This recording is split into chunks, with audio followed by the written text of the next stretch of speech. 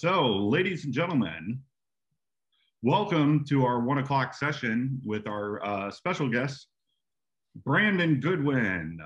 Hello. I'm going to spotlight Brandon Goodwin really quick. All right. This is how to start and run a video production company. Brandon is the founder and executive producer at Blend Studio in Springfield, Missouri, and one of my former classmates at Missouri State University. So could have been a long time, Brandon. So Brandon, I will turn it over to you. All right.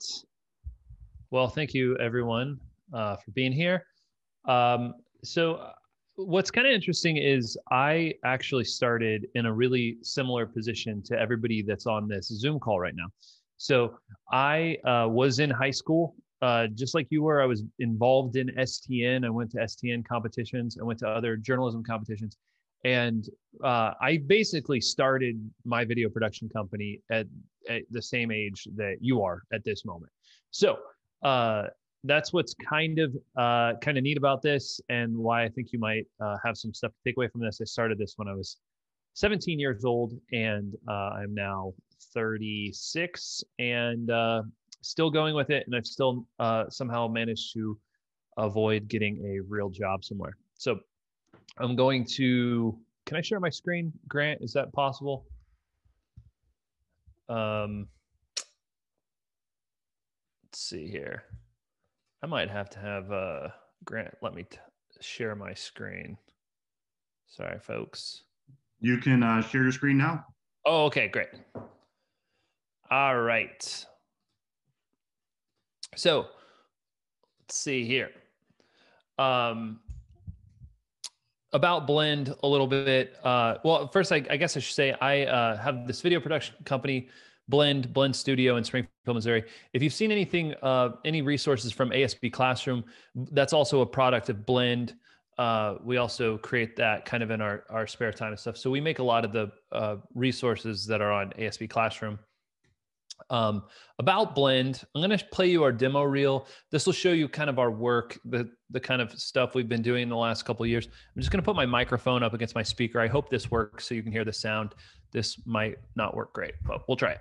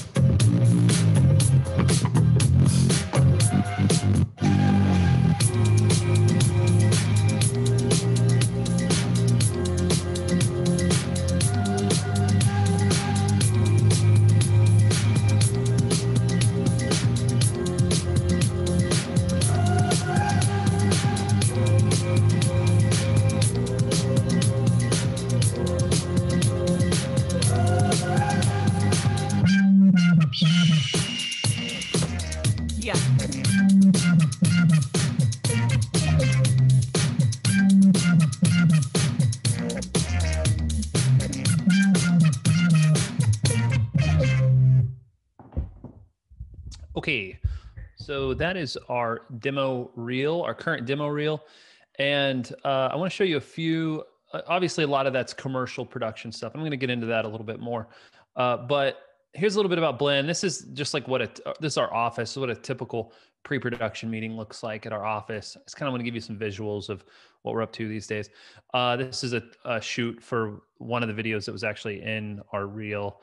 Again, here's another kind of typical commercial video production shoot where you've got, you know, a bunch of talent and clients and other grips and production folks on set for this shoot. Here's just a really simple stripped down shoot of if you've done any of the editing assignments that we've done in past competitions. Like this was from one of them, and just a simple kind of behind the scenes music interview sort of deal. So I kind of wanted to go over a few common routes for everyone before for like the ways that people get into production. I have a lot of these conversations where I'll go and get coffee with someone that's looking to get into production and they want to get started. And so I kind of send them down this route where I say, you know, you can go the journalism route, and that's one way to do it in this world where you are now in high school. Basically, these are kind of three common routes. Journalism, you can go the filmmaking route, then you go the commercial route. And what we've done, we went the commercial route. We're a commercial video production company. So if you want to go into journalism, you know, like that's going to be any of these routes you go down. Honestly, the first 10 years you're going to be doing any of this, you're going to be doing really low level stuff. You're going to be really grinding it out. You're really going to have to work your way up through either one of these routes. So, but just to give you a feeling, like what I tell people is let your lifestyle, like what kind of lifestyle you want to have, let that guide the kind of storytelling career that you decide to go into. So if you want to do the whole run and gun thing, run around, if you love news, if you love journalism, if you want to go be that type of storyteller and you're willing to move a lot, if that's necessary, go to different from city to city and kind of bounce around and stuff, then the journalism route's great.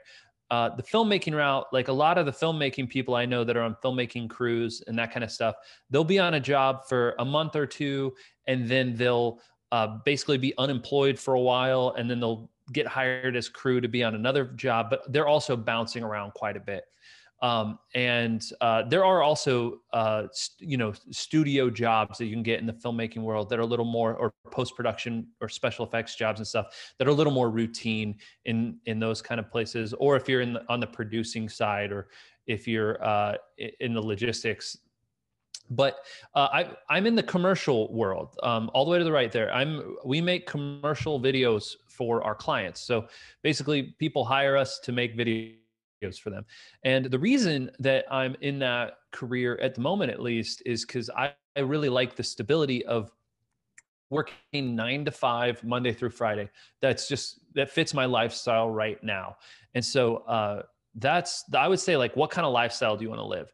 And let that guide which of these routes you go down. Because if you don't like traveling and you don't like super crazy long days and you know, bounce around from city to city, you might not like being crew on films, on major motion picture films, because that's what that requires. So I like the 9 to 5. I like the regular job at this phase of my life. And so that's why we do the commercial video production. But I think it's helpful to hear that whenever, I wish someone would have told me that, because all I thought at your age was like, oh, I just want to make videos. I want to just make films, or I just want to do something with video production. And it's like, I didn't really know how that would fit into one of those careers. And so I wish someone would have told me, like, yeah, pick your lifestyle and then go do the thing that reflects the lifestyle you want. A little history. This is me in high school with braces on the left side of the screen. Maybe I had my braces off in the second. I don't think so. I think they're on. I've got them in both. But either way, so 99, 2003, that was me in high school. I was making videos all the time. I was one of the kids that was just in the edit bay. Before school, I would miss classes. Don't miss your other classes. Don't do that. But I would stay after school. And I was always in that edit bay, always working on video projects. It was just like, I was just I don't know. I was always in there. It's like, was the thing I liked doing in high school. And so I just made videos all the time in high school, like pretty much one a week, my junior and senior year of high school. I was on student council. And so I would go in and I made it just my own goal. No one made me do it. I just was like, I'm going to make one student council video a week.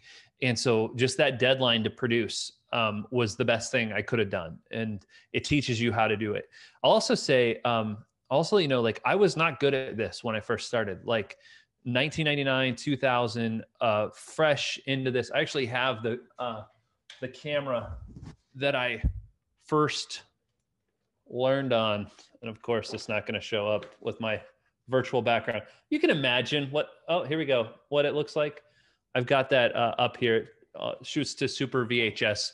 And we were using those cameras, and those are the ones we learned on. And I was not good at this in the beginning. So it took me a lot of practice and a lot of failure.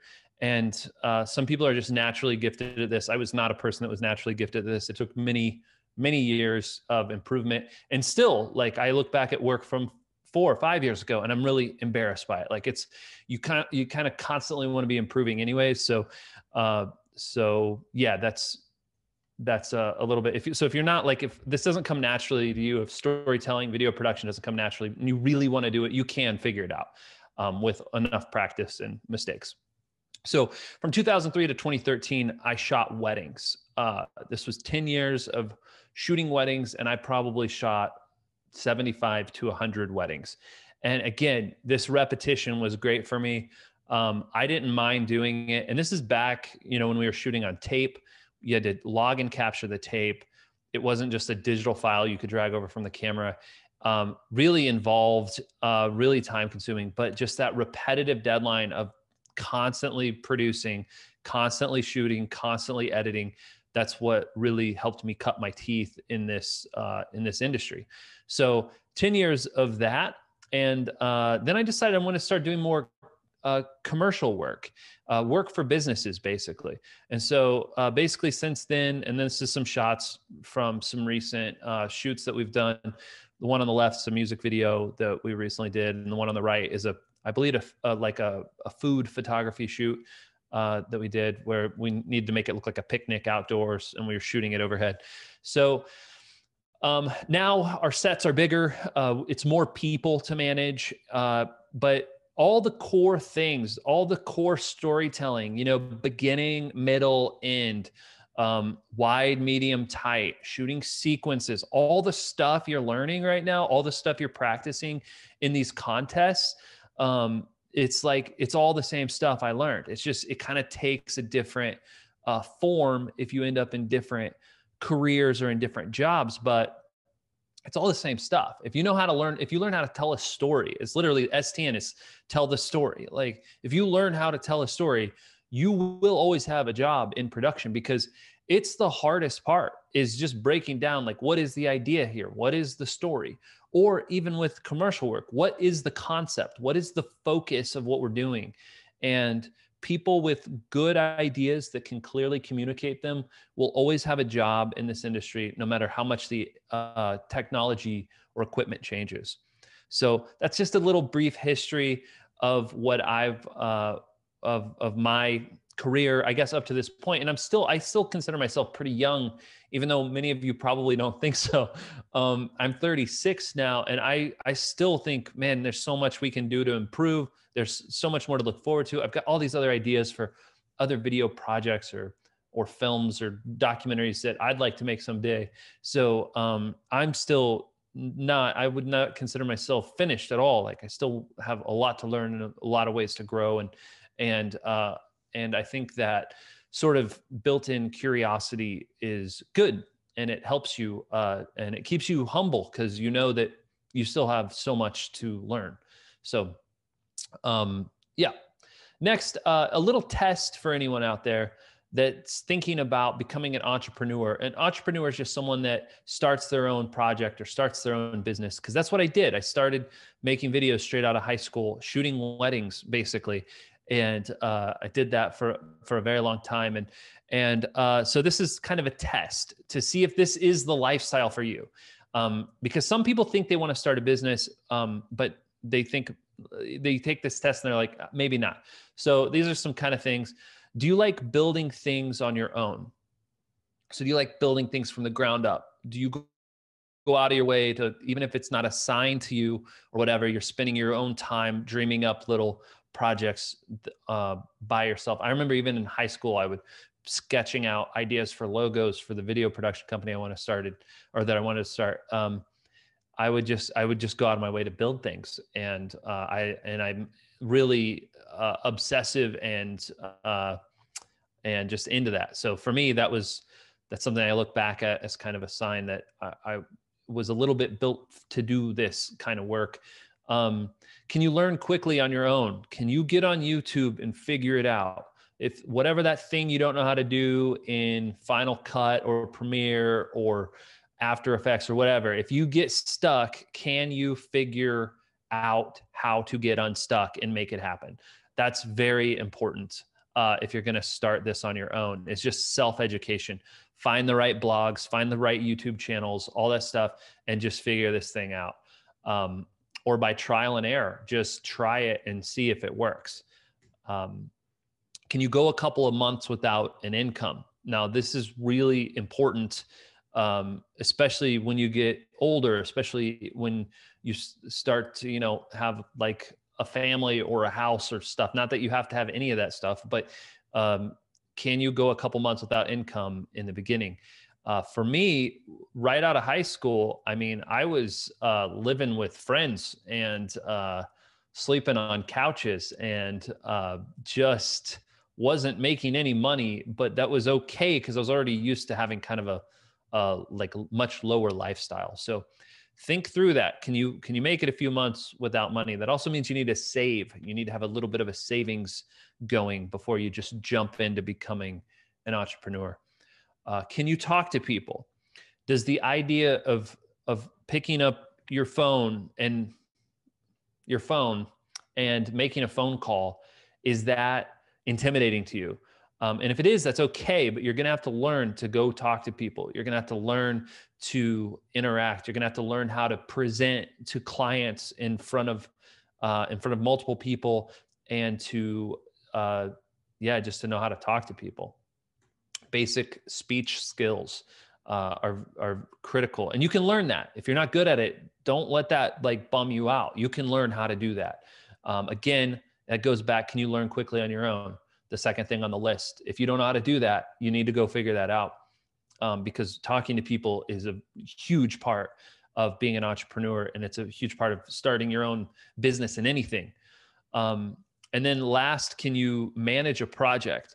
And this is something in high school that I can't believe I never learned. And honestly, I'm just learning it fairly recently in my life and professional career, is just basic project management skills. And we'll talk more about that in a second, but can you keep things on budget and on and within a deadline? So, and you can look back at this recording. I'm going pretty fast, so if you're taking notes, I'm sorry. So a successful idea, let's say you've got an idea for a video or a business or an invention or whatever it is. If you're an entrepreneurial person, you probably have 100 ideas a day. Just remember the idea is worth about 1%, and passionate execution is worth the other 99%. So 1% of the value is on your idea. The rest, it's just hustling and making it happen and doing it with excellence. So, and it's not just executing it with excellence, it's passionate execution. The reason I say passionate is because if you ever start a business, whether it's video production or not, that doesn't really even matter. Make sure you're doing it because you love it, not because you think you're going to make a bunch of money, or you think it would be cool to be a certain kind of person or something. Like you're like, I've always wanted to be a director, and people will think I'm cool if I'm a director, or people will think I'm cool if I move to Los Angeles or New York, or if I travel the world, or, don't do it because of that. Do it because you're passionate about it, because you love it. There's the saying that I forget exactly where I remember reading it, but it's, do you want to be someone, or do you want to do something? And if you just want to be someone, if you want to be somebody, and if you want to impress people, that's not a very good reason to do something. Do it because you want to do the thing. Do it because you enjoy the process, because you like the industry, not because you want to be known or seen as whatever kind of person. So that's something that's, I think, very important. Also, don't be afraid to share your ideas with people. They're not going to steal them. And everybody's too busy to steal each other's ideas. So, and even if they steal it, it's really, the hardest part is executing it anyways. So just remember that if you're kind of that entrepreneurial kind of person, you're going to have a million ideas a day. Really try to pick one and do that and really commit to it. Cause that's going to be your main challenge as an entrepreneur is you have 1,000 ideas and no time to do any of them. And I feel that same way. And so it's like learning the process of, nope, pick something, stick to it. So yeah, the blend process. So this is how we produce video projects.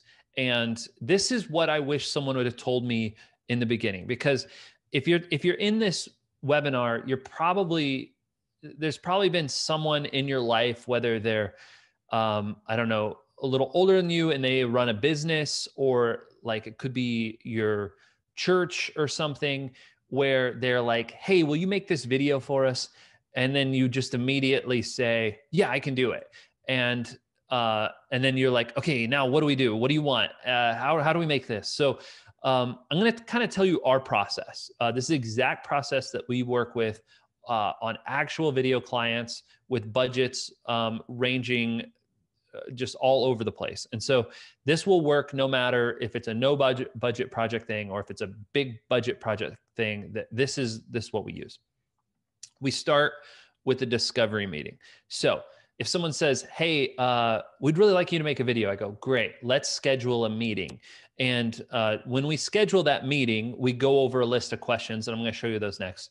But never agree to make a video until you do the discovery meeting. So if someone says, hey, Brandon, can you help? We really like your videos you've been putting online. What do you think about making a video for us? Your instinct is always to go, yeah, I can do it. Yeah, let's get started. This sounds fun. Okay, let's get going. It's like, no. If this is a paid thing, or if this is or any type of project, start with the meeting. Let's set aside a time to go over the discovery meeting. I'll show you the discovery meeting notes here in a second. The second step after you do that discovery meeting is you will send a proposal and a treatment. And again, I'll show you exactly what that looks like. So in that discovery meeting, you go over all the details. And then after the discovery meeting, you say, okay, here's what I think I can make for you. And here's what it's going to look like. And here's what it's going to cost and how long it's going to take. Third, you do pre-production. That's going to change for everything. I'll show you kind of our process for that too. Then production. And if you do the first three things right, if you know what you're making and you agree on how it should be made and you've done all the pre-production, then you literally just shoot it and edit it. So that's production, post-production. Billing, you got to send an invoice. I'm going to show you how to send an invoice. Really, really basic. But this is our process right here. We do every single video project. We probably do, I don't know, 100 to 150 video projects a year at Blend, and they all go through the same exact process. So discovery. And I guess I should say this too. Like, I started out as a freelance video production person. So I had a camera, and people would hire me to come shoot stuff, and I would shoot and edit it by myself. So I really started my career that way from like 2003 until really up until 2015 or so, 2015, 2016. And though at that time, since then, I'm really more on the producing side, which means that I am organizing projects. I'm getting projects going. I'm doing these discovery meetings. And then I'm handing off the actual shooting and editing to other people in our company on our team. So if that kind of helps clarify like how my role has sort of shifted. So here's how to do a discovery meeting. Before you start any project, before you agree to do anything, you want to say, what is the message? What are we making here? What's the point? The common phrase you might have for this in the video journalism world is, what is the focus statement? Like, what are we doing? It's very important. If they can't explain what the message of the video is, and if you can't explain it, then you're going to have a bad time producing it, because you're not going to know what you're making, and everyone's going to pretend like they know what they're doing until at the very end, the client's super unhappy with it and everyone's miserable. So what's the message? Who is the audience? Who are we talking to? It can't be everyone either. Like, is this video for middle-aged people who live in rural communities? That's going to be a different video than urban high schoolers. So like, you really want to think about who the audience is. And your client needs to be able to answer that question And write these down when they're, saying this. Don't just ask me these questions. You want to take notes on this so you can build your proposal. So what's the message? Whose audience? What is the tone, the vibe, the reference? Like, what's the style of this? And a lot of times what we do is we pull videos from Vimeo or from YouTube and just bring them up and go like, yeah, we want something like this. So the more that they can show you what they want is really helpful to know what they want. And then I guess I would also say that sometimes it's helpful to get we call it an anti-reference. We say like, what do you not want? And then they can send us a video of like, we do not want something like this. And so that also helps. So references, anti-references, the length, how long is the video? How long, what are we shooting for? Is it a 30-second spot that needs to play on television and it needs to be 30 seconds? Or is this a web video that can be, longer? It doesn't matter what length it is as long as it's under a minute and a half or 2 minutes or something. Who approves it? That's really important. So who actually gets the final say on who approves this video? Is it the person you're talking to, or is that person's boss? Is it the CEO of the organization? You got to know that before you start, because when you start sending this for revisions, that's going to be really important to know who approves it. And my tip there is get one person that gets the final say on the approval of the video project. When is the deadline? Obviously, that's very important. And what is the budget? Do they have a specific budget they're working with? Or are they just looking to get a quote from you on what something like this would cost? And either way is fine. We do it both ways. Sometimes clients come to us and we say, it's this amount of money and we need you to make it for that. And we go, okay, great. We know our limitations and we build the project from there. Other times they're getting bids from different production companies and they just want to, know what we bid on it. And so sometimes we'll put it together and they won't tell us what the budget is. That's also fine. We do it both ways. So tip, never agree to anything before or during a discovery meeting. That's why we send proposals. Don't ever say you'll do anything. Don't ever agree to any part of any of these projects. Don't give the impression you're even doing the project. This is to find out, discovery is to find out if you can do the project. And you might just say no. You might say, I'm sorry, I can't do this, or I'm too busy, or someone else can do it, or here's the name of someone else or whatever. So yeah, here is a proposal. So the next step is proposal. This is our cover page for the proposal. This is for a prep school that wanted a explainer promotional video. We submitted it on June 24th. We asked for a response by July 24th. This is just stuff. What is the deliverable? What exactly are we making? What are the objectives?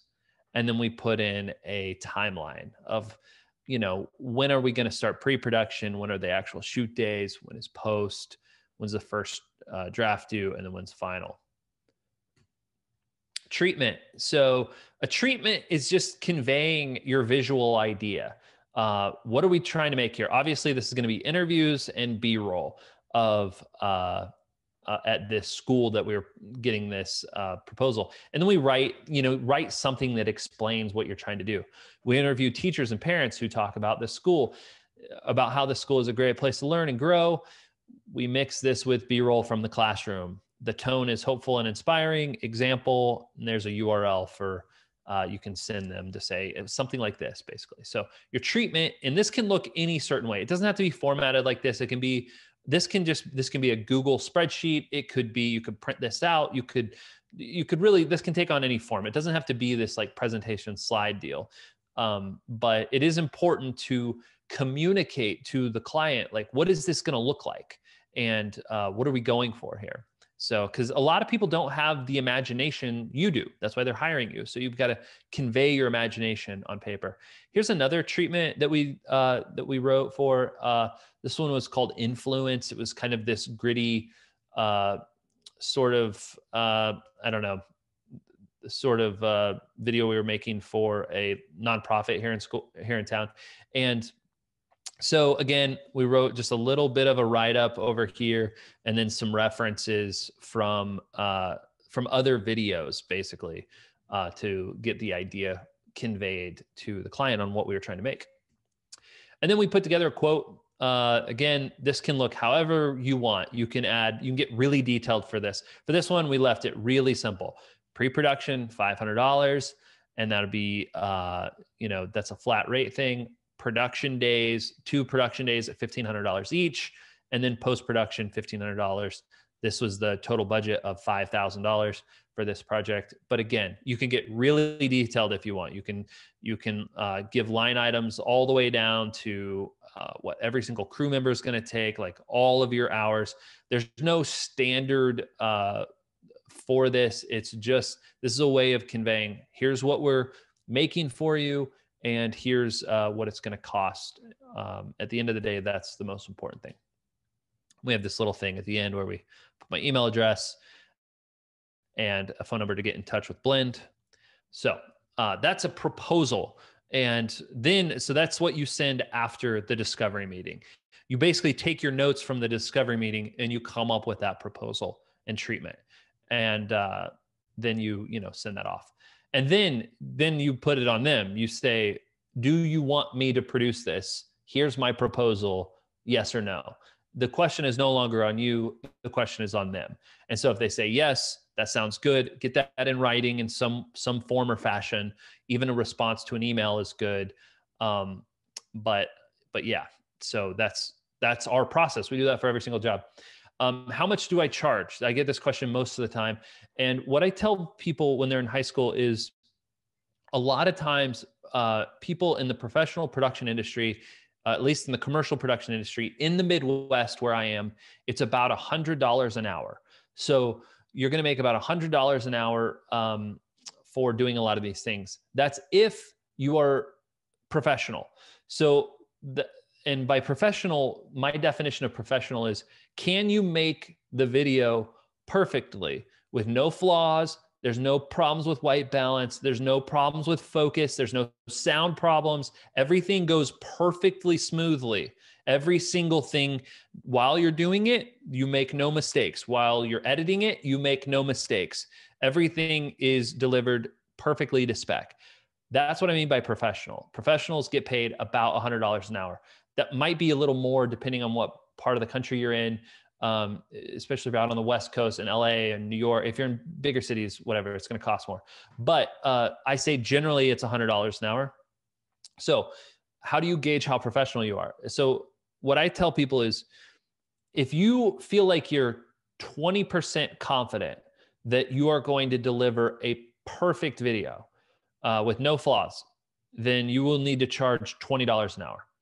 If you're 100% confident you can provide a professional from beginning to end video that's absolutely professional, then you should charge $100 an hour if you're 100% confident. So whatever percent confident you're going to be to deliver that perfect process and a perfect video, no video is perfect, but you know what I mean, like a professional video, whatever percentage of confidence you have, that's how much you should charge an hour. So if you're 0% confident that you can do this, you should not charge people. You should still do the video, still do it for free for experience if you want to, but you shouldn't charge for it. If you're 75% confident, $75 an hour. So that's kind of a rough way to think about it, but that's the best way I've come to give advice on how much people should charge for these things. So on to pre-production. Once you've sent the proposal, and once they said, yes, we want this proposal, this sounds great, then you are ready to start pre-production. And this means building a schedule for your production, for what are the shoot days, when is this due, schedule the editing time, schedule enough time for them to review the project, the edit 3 times. So all of that in the schedule, you got to schedule all that out. And then you also have to come up with a budget. If you're doing this all yourself, the budget's going to be really easy because you're going to be able to shoot and edit everything. But if you've got a big crew of people and are hiring animators and hiring graphic people on the end, or special effects people, that kind of stuff, then your budget's going to get big and complicated. And you want to make for sure that you're not going to run out of money, because if you're the producer and you run out of money, then you lose that money. And so you don't want to do that. A tip I wish, again, I learned in high school, and no one taught me this, or I wasn't paying attention that week, but just learn basic project management, like simple project management. Don't go crazy with it yet. But if you have time, I really recommend learning the basics of project management. Just Google project management, like easy project management or simple project management or something. And get on YouTube and watch a video or something on that, because that will help you with pre-production. It'll also help you with like just getting your projects done at school. So like if you've got papers, if you were like me in high school and you waited literally until the last, like at like 10 o'clock at night, the night before the paper was due to start the paper, like that's just like, it's crazy, and you can't live that way forever. And this will help you learn how to manage that kind of stuff too. So just learn basic project management. Really would have helped me alleviate a lot of unnecessary suffering in my life. Production. If you did your pre-production well, then you just got to shoot it, and you've got to edit it, and then you've got to review it, and then deliver it. So this isn't a video on, or this isn't a webinar on how to shoot or edit, but this is the process. And if you do your pre-production well, then you will be able to shoot and edit with ease. And then you will send that to review. Again, give the client a few different rounds. We say up to 3 rounds. So we'll send a first draft. They'll give us notes. We'll send a second draft. They'll give us notes. We'll send a third draft. Hopefully that's the final draft. And then we deliver it. Yeah. So billing, that's the last step. After you do the discovery meeting and then you figure out what they want, you send the proposal with the treatment based on the information in the discovery meeting. And then you do your pre-production, and then you shoot it and you edit it. Then you have to bill for it. So billing just means sending an invoice. And when I was in high school, I don't think I realized, I didn't understand what an invoice was. So invoice is just a bill. You got to send the bill. It's like at a restaurant, you get the bill at the end of the meal. People pay it. Like that's all an invoice is. It's just a bill. Tip, get deposits from first-time clients. Get half of the money up front. And that's just something I wish I would have known back when I got started. Again, all lessons learned the hard way. Here's an example of an invoice. An invoice is just a piece of paper. Here are the most important parts. You have to have your company or your address or your name on the invoice. All this is a thing that says, hey, send a check to this person right here in the top left corner. And then you write out, remember how you put together this estimate in your proposal? Well, that's where you fill in all the same information that you gave them in the proposal.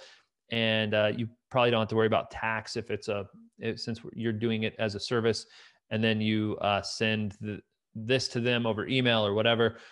It just says, here's the amount, here's when it's due, and here's where you send the check. Very, very important. Or you can put your PayPal or Venmo information on it, whatever. A little tip for starting your own business: don't start with invoice 001 or invoice number 1. People are going to know you've never done this before. So start with invoice number 2936, or just make something up. Make it look like you've done this before, basically. So lots of templates. Just Google it. Google sample invoice or invoice template or whatever. Keep it very simple, especially in the beginning. And there's whole ways to do this with software as well that I'm not really getting into, but this is the basic way to get started. All right. So I'm going to wrap up my part of this before we go Q&A. Some tips for getting started. Keep your lifestyle cheap when you're young. Don't go buy a bunch of stuff right now or right when you get out of high school. If you're going to be self-employed, keep your lifestyle as cheap as possible. Avoid debt, avoid borrowing money, avoid credit cards if you can. I know a lot of people take out student loans. If you can figure out a way not to take out student loans, then, don't, because debt will really, really cripple you if you're self-employed. It'll cripple you either way, but really try to avoid that if you can. Not everybody can. So don't believe people when they tell you this project will be great for your resume. Like, I want you to make this video. Oh, it'll be great. It'll be great in your resume. No, it won't. They're lying to you. They're not lying. They're not trying to manipulate you, but they are trying to get you to do a video for free.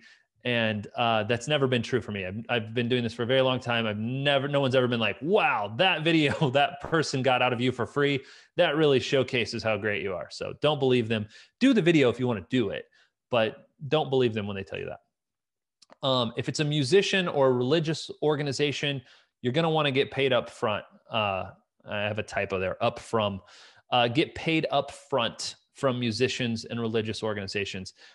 Anytime I've been burned by a client, it's been a musician, a record label, or some sort of religious organization. So my advice is to get paid up front 100%. And you want to owe them work. You don't want them to owe you money. Don't sell to people that can't afford you. This just means like not everybody can afford what you're doing. So if you're constantly like, my clients aren't paying, it's probably because you're selling to people that can't afford you and you're saying yes to projects that you shouldn't have said yes to. So getting that deposit up front will help avoid that. But also know whenever it's like, you know what, I don't think this person's going to be able to afford this. And so then don't make the video. Don't spend all that time on it. Just say, I'm sorry, we can't do this, or get a deposit up front. Don't take things personally. When things go wrong, move on. Don't let stuff beat you up. I mean, that's just good advice anyway, but people do things because of who they are, not because of who you are. So like whatever thing they said to you that makes you upset, like let it go. Try to let it go, because that will drag you down. Cooperate with others and compete with yourself. So don't see your peers as your competition. Don't look at the other people at STN from these other schools. These are not your competitors. These are your collaborators. These are your cooperative partners. They're here to help you. You are here to help them. Compete with yourself. Look at your own work and go, how can I make this better? Once you start looking around to other people, and you'll either get really discouraged because their stuff's so much better than yours and it'll bum you out. Or if your stuff is better than theirs, you'll look down at them and be like, these people don't have what it takes. We're so much better. And that'll get to your head. And that's also toxic. And then eventually that won't be true anymore. So remember, your peers around you are your collaborators. And if you want to improve your own work, compete with yourself. That's really huge. And then the last thing is just keep going, keep making stuff, keep working at this. The only way to get better at this is to keep doing it. So that's it. Q&A time. I'm sorry, I went a little long, and I do want to answer your questions. I'm going to put my email here if you want to email me a question afterwards.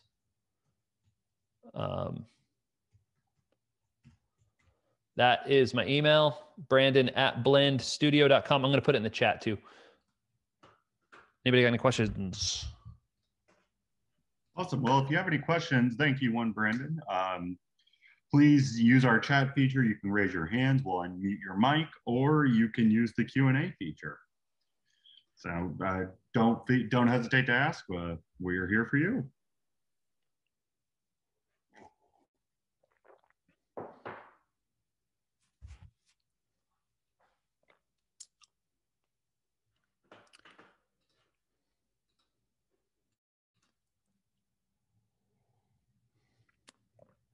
I guess we covered it.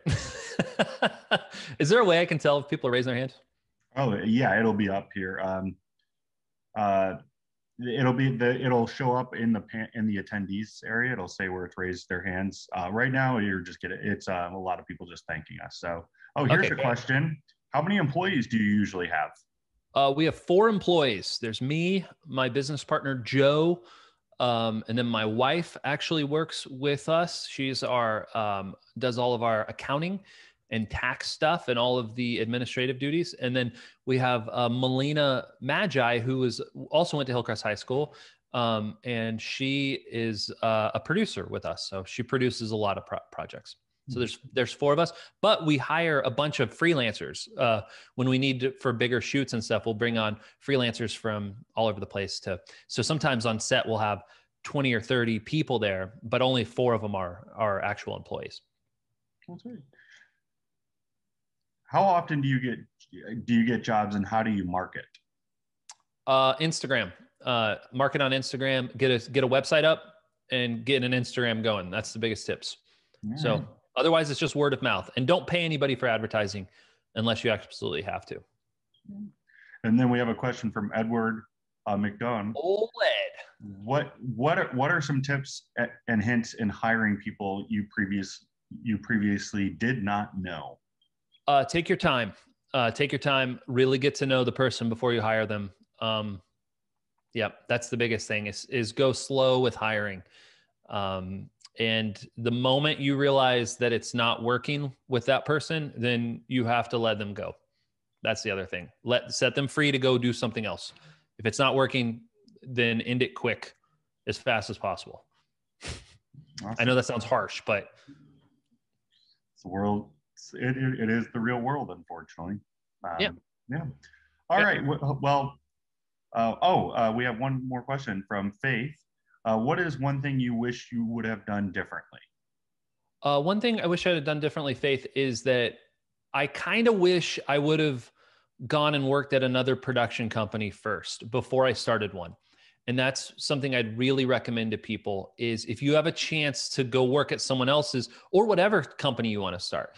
If you want to start an ice cream shop, then go work in someone else's ice cream shop for like 6 months or a year or something, and then go start your own. So the same with video production, but truthfully, there weren't a whole lot of video production companies in town that I would have wanted to work with when I started. It was a very different landscape back then. So yeah, try to go work for someone else and then figure out how they do it and then improve on their process and start your own thing.